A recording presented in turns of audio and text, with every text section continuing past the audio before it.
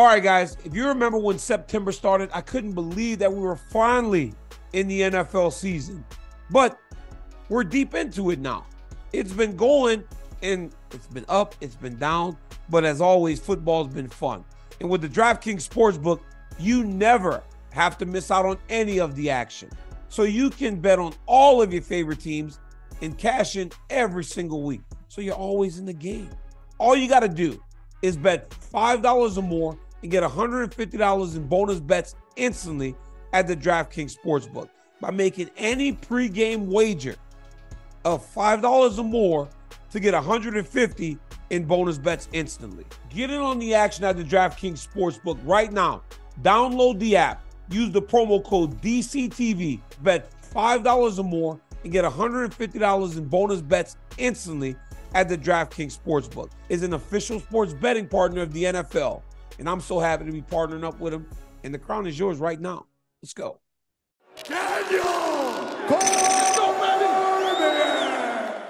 What's up, guys? Welcome back to Cormier's Corner. I'm Daniel Cormier, joined by my boys from my block. What's up, fellas? What's up, boy? What's up, boy? Hey, good, man. It's the holiday season. How was the holidays? It was straight, bro. I made my first turkey. So it came out pretty good. A little spicy. That thing must have been bland, man. Oh, no, that thing was spicy. He only seasoned with red pepper. He only seasoned with red pepper. That ball don't use nothing but red pepper, man. Hey. No, he used like agave and stuff now. Though, yeah, he tripping now. You got all kind of Mexican peppers. You got a whole bunch of different peppers now. You know, you embracing that. Poblano peppers, bro. Poblano peppers. Poblano. Guys, after last week, Lace had a few cocktails, so we did rename the show Lace Ruffin. It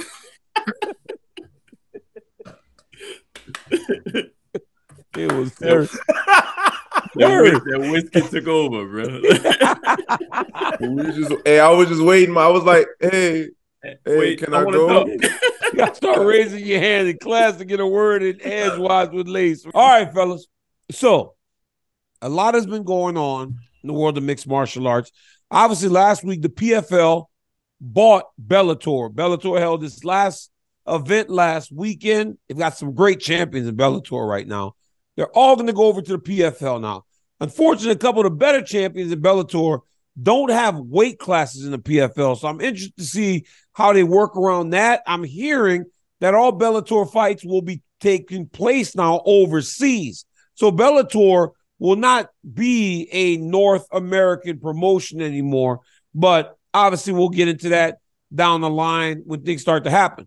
What was biggest to me, Don Davis is the owner of the PFL, and he was on Ariel Helwani's show the other day. And one of the biggest topics of conversation constantly is Nate Diaz, who still is at UFC events, still gets treated like a UFC guy. They really do love Nate Diaz for all that he's done over the course of his career. Well, Don Davis on Ariel's show said one thing. He goes, one thing about Nate Diaz or fighters are entrepreneurs. They're their own men. They do what they want to do. Nate will do it when he wants to do it. He's talking about fighting Jake Paul in MMA. So I'm just going to create a canvas that we're open for business. It's like the old Motel 6. We'll leave the light on you. Light on for you.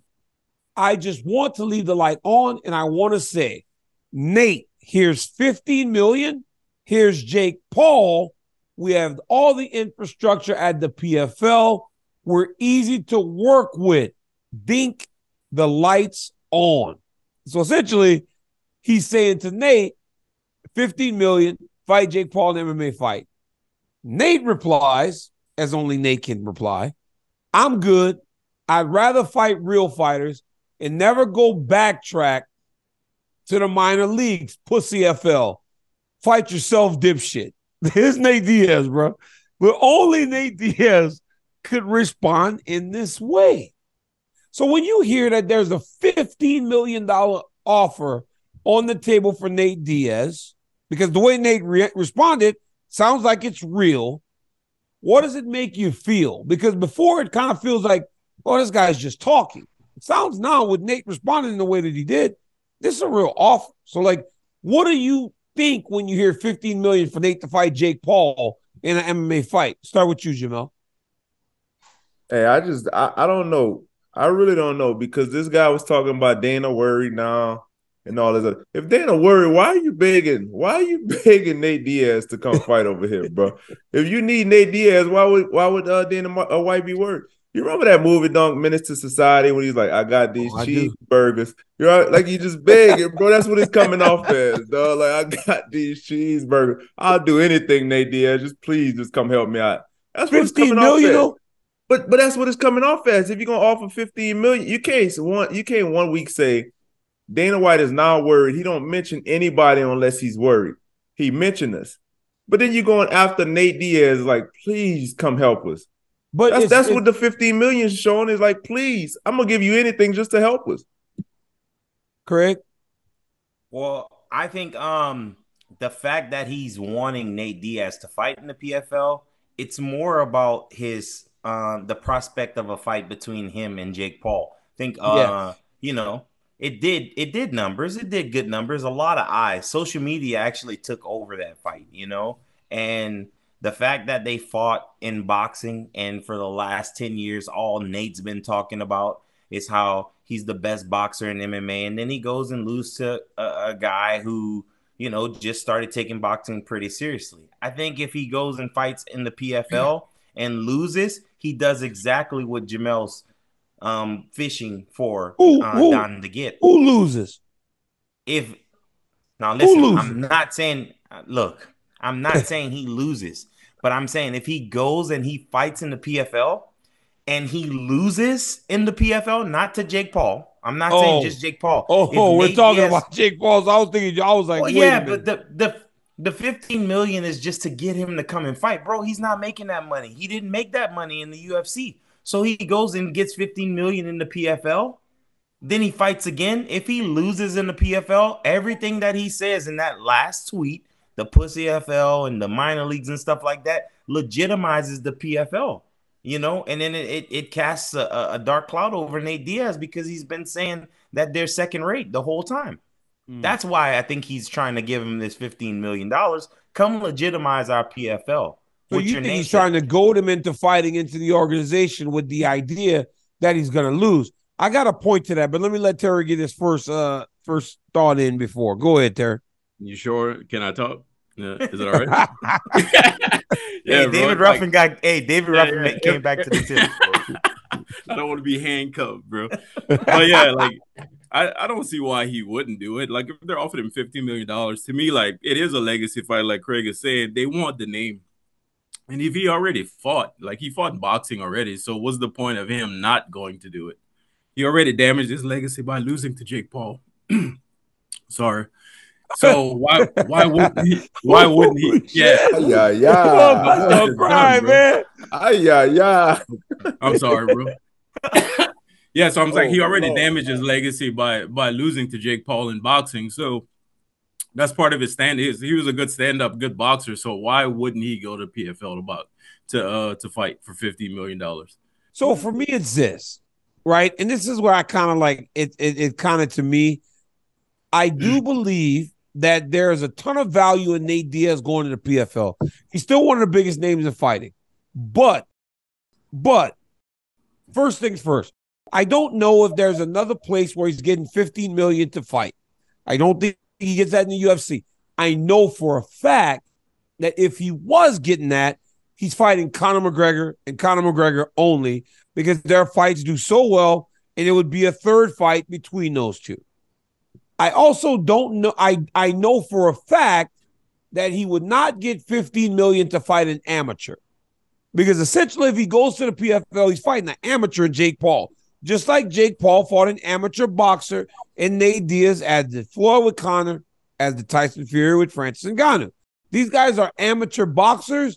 It would be the first time a guy that is known as a boxer goes and fights mixed martial arts. I have no doubt in my mind that Nate Diaz would submit Dylan, what's his name? Jake Paul. Yeah. I have no doubt in my mind Nate would beat and submit Jake Paul. but I don't know that it really does much for him outside of getting him all this money. I don't know why he would want to go fight there outside of just taking the cash. But his response tells me is that he still has his eyes on, one, possibly going back to the UFC or something better. If they are offering him $15 million, he must feel like there's 20 out there, right? Because you know the money that they have with the Saudis now buying into the PFL. So he must think that there's more money out there for him. That's the only reason he wouldn't be taking this fight or jumping at this fight right now. Or he made a ton of money in that boxing fight, so he may not just need money. He might be like, you know what? Nate's not a guy that's going to do whatever anybody else tells him. So he's probably like, I got enough money now. I don't need to listen to these people. But outside of the money, there really is no reason for him to go to the PFL. But boy, does it not tell you how deep the pockets that these people have to be offering that type of money to Nate? Could you imagine what Francis is making right now? If Nate's getting offered $15 million, it's crazy. And Craig, another thing, Craig, you said if he loses in the PFL, Derek Brunson, you guys all know Derek Brunson, DB. We all cool. We all know DB. Derek Brunson was still in the top 12 in the UFC, but Derek Brunson was not winning anymore. He fought that guy Ray Cooper last weekend and made it look easy. And Ray Cooper has been in the finals of that tournament 2 times. Derek made it look easy, Craig. So don't trick yourself into believing that the levels are the same, because they are much different.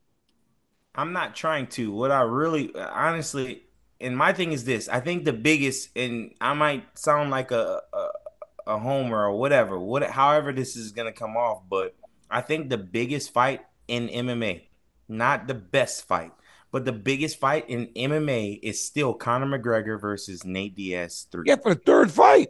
That's the biggest fight. It's the biggest fight that anybody, any promotion can put on. Everybody's still going to watch it because those two, they just clash like two goats. But the thing is, if he goes to the PFL and he doesn't look good, not just loses, if he just looks like I just rolled out on my couch just to go make this $15 million, I think that damages a potential fight with Conor McGregor. That a third fight. And tell me when's the last time he looked good, dog. Like that's what I'm about to say, Jamahal. Like Nate Diaz actually fought Leon Edwards. He fought Leon Edwards for 24 minutes, got beat, landed one punch, pointed at him, and he was like he won the fight. It's like he hasn't really looked like that same guy. Even the Tony Ferguson fight, like him and Tony Ferguson had a pretty decent fight up until he submitted him late in the fight. So it's like, I don't know, Craig. I really all he needs is one moment, right? And his boy, the Nate Diaz Navy was. They just pointed at him like, "Hey, he won. He won. He would have won. I really don't know. Rounds, he would have won. I really don't know how much he would help the PFL. Like, nobody's expecting Nate Diaz to just go win fights no more, dog. For sure. It's just Nate Diaz being in fights is a cool thing to watch. But nobody's expecting Nate Diaz to go win fights. If he's in the PFL, they do. If he's in the PFL, they do. Right, and that's no knock on the guys that are fighting the PFL. But I'm telling you, there's this idea that if you leave the UFC and you go there, you should find success.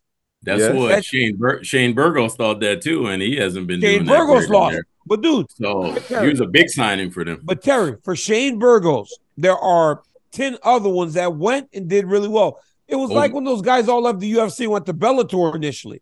Corey Anderson became the champ. Yeah. Ryan Bader became the champ. All those guys that left the UFC became champions. Now the Bellator guys are just unbelievable, these champions.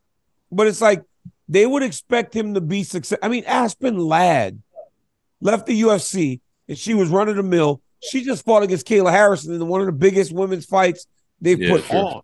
Go ahead, Jamahal. Nothing, man. Nothing. No, see what you was gonna say, man.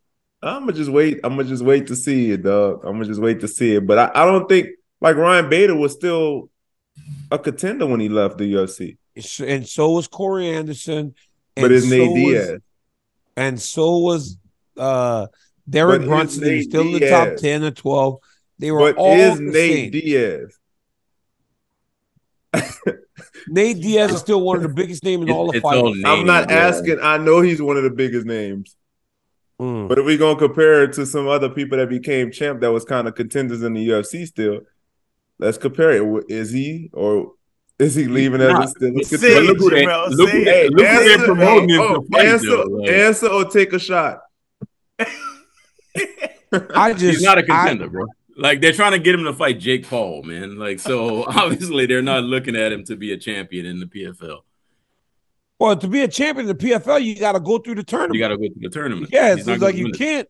Anthony Pettis couldn't go through the tournament. Nope. But I bet on a one night thing, Anthony Pettis could do really well. I think that is what's going to probably happen more for the PFL now that they've had absorbed Bellator, and having all these high level fighters. They got a champion versus champion card that's going to happen next year. That should be really, really good. And I expect them to continue to put on big fights. I actually like Nate Diaz too. Landscape. Was that? I actually like Nate Diaz, but I just don't know what he's going to do for PFL. Besides going to make $15 million. I just don't know. And his name, Jamel, he's got a really, really big name. And like Craig said, social media went crazy when he boxed. So imagine what he would get if he's fighting MMA against Jake Paul. It would be like Jake Paul's making his MMA debut and he's fighting. It would be crazy. And it would be one of the – there's not a guy they could put across from Jake Paul in MMA that could do as well as Nate Diaz, because any other fighter won't sell as many pay-per-views. I agree. As Diaz will. All right. So Sean O'Malley became the UFC 135-pound champ by beating Aljamain Sterling. All before that fight, Aljo was on that long win streak. He was talking about going to 145. Sean O'Malley was on the show last weekend, and he spoke about Aljamain. And he was really nice about it, very respectful, said, I never said much about him in regards to negative. I was always kind of positive. But he did say this. He said, Aljo will probably go back to 135 because he's insecure and he wants to be stronger and bigger than these guys. Why else would he not fight 145? It's not like his skills aren't there. His skills, he's good. He's just not as good as me, but he's good. You know what I mean? He could go up to 45. I think he would do fine up there. And he pointed to some of the fights. He pointed to some of the exciting matchups, like watching Aljo fight Brian Ortega, so on and so forth. So is there any truth to that? Is Aljamain Sterling not going up to 145 because he loses that size advantage, Terry? We have seen him use that on a number of occasions to dominate guys. But for me, I don't think it's that. I think it's because he lost. And if you can make the weight, you go and fight the weight. But is Sean O'Malley on to something here? I don't think he ever had a problem making the weight. Like he did dominate smaller guys with his style, like with his style, his pressure style, with his wrestling. What do he call himself? The human backpack. Yeah. So for him to just be bigger and stronger, that's a big thing, man. But I'm looking at the 145-pound division, and there's not many people he's going to be able to overpower. And he was saying that he got offered Kelvin Cater. That's a good matchup, but Cater just seems so much bigger than him. He's so much bigger than him. So much bigger. And I'm like, who could he fight? Like, you go down, he's not going to be able to fight Max.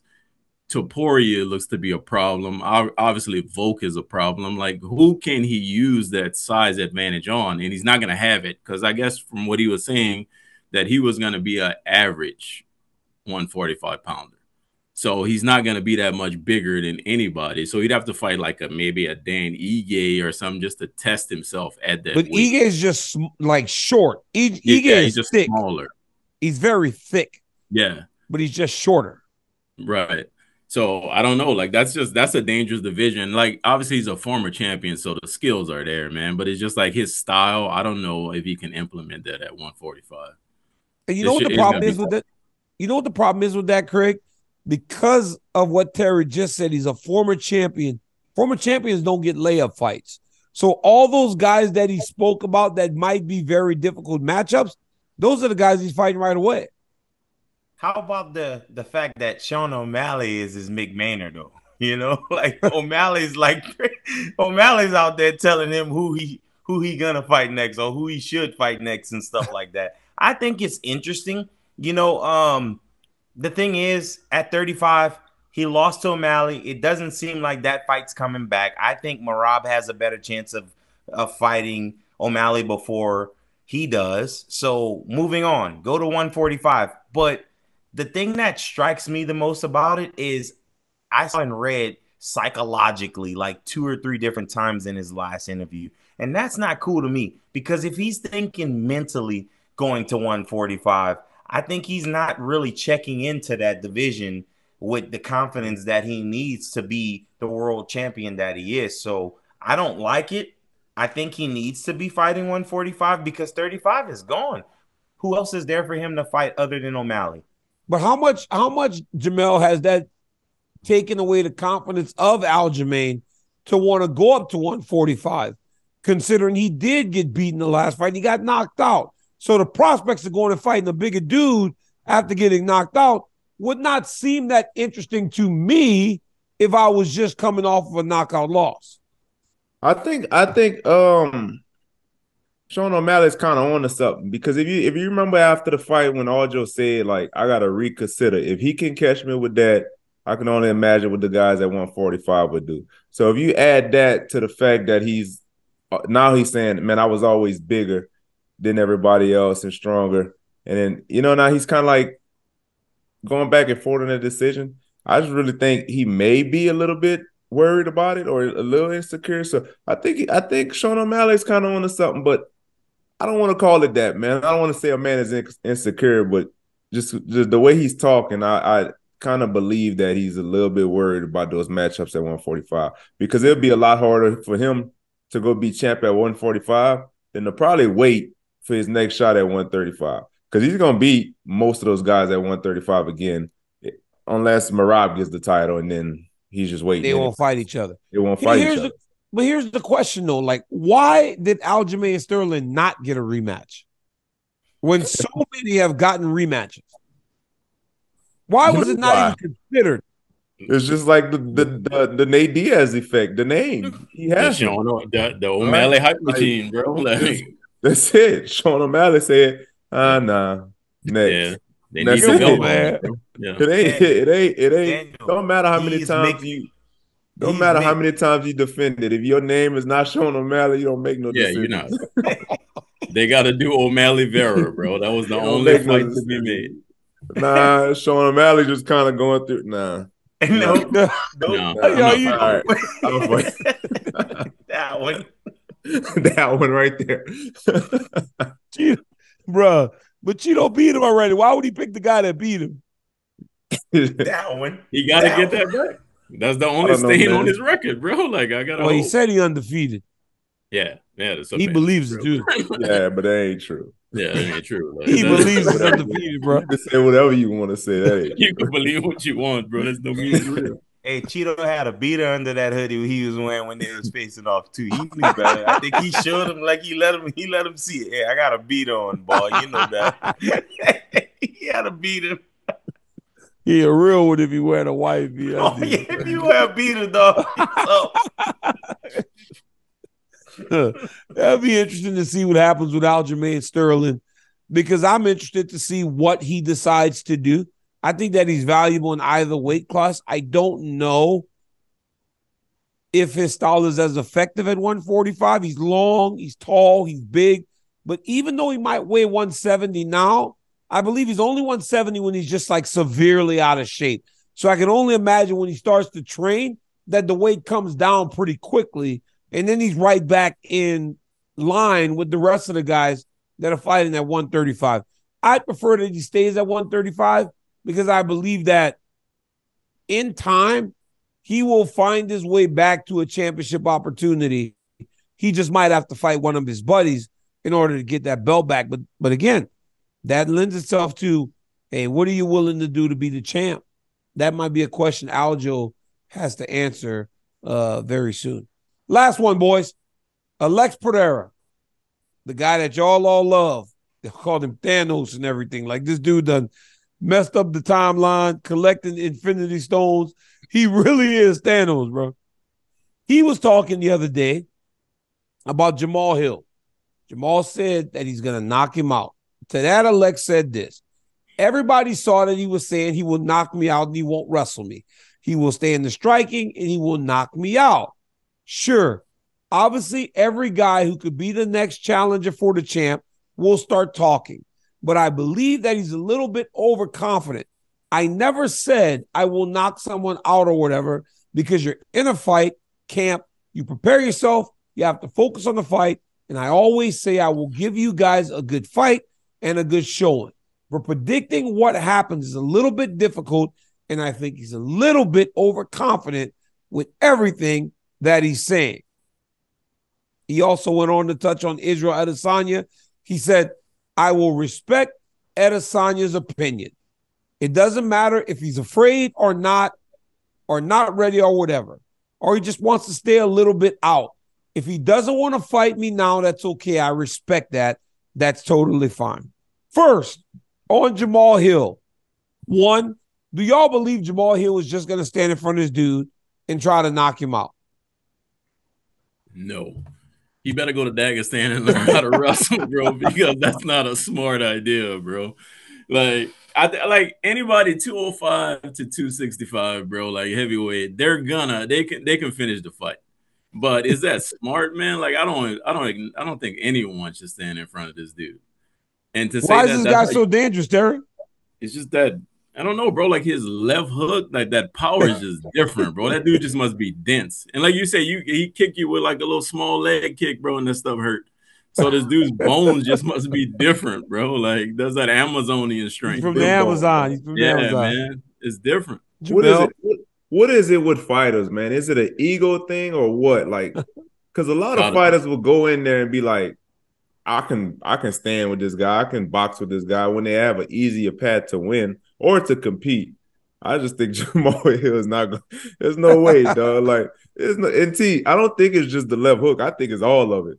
I'm watching this dude, bro. I'm watching this dude, and I see Yuri doing all kind of stuff before the fight. And this dude just got the stone face on, and I'm like, he's a savage, bro. Hey, that's one dude I don't even want to face off with him. I don't even want to take. If I'm a fan, dog, I don't even want to go ask him for a picture and do a face off.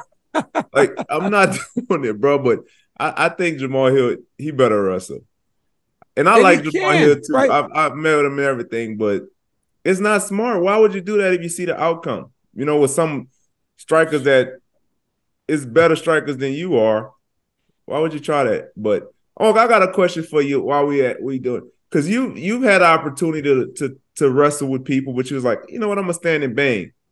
Like, what makes fighters want to do that? I didn't really want to do that. It's like when you couldn't take them down or when you start getting tired, man. You get tired up in there, so you end up standing and trading. Look, I would have wrestled Gustafsson more, but then he cut me. And so now you're just in like, it's something in you that kind of clicks and you can't come back out of it. It's a weird deal, because between every round, Bob would ask me like, wrestle, you got to wrestle. They kept telling me wrestle, but it's like something that is in the fighter that once you cross over to a point, there really is no bringing you back, especially if you're finding success. When he need me, I kind of wish I was wrestling more. But yeah, it's like something changes in you, man, and you just kind of start fighting, and you're really just fighting. You're really just fighting, and I think but to do it before is different to me.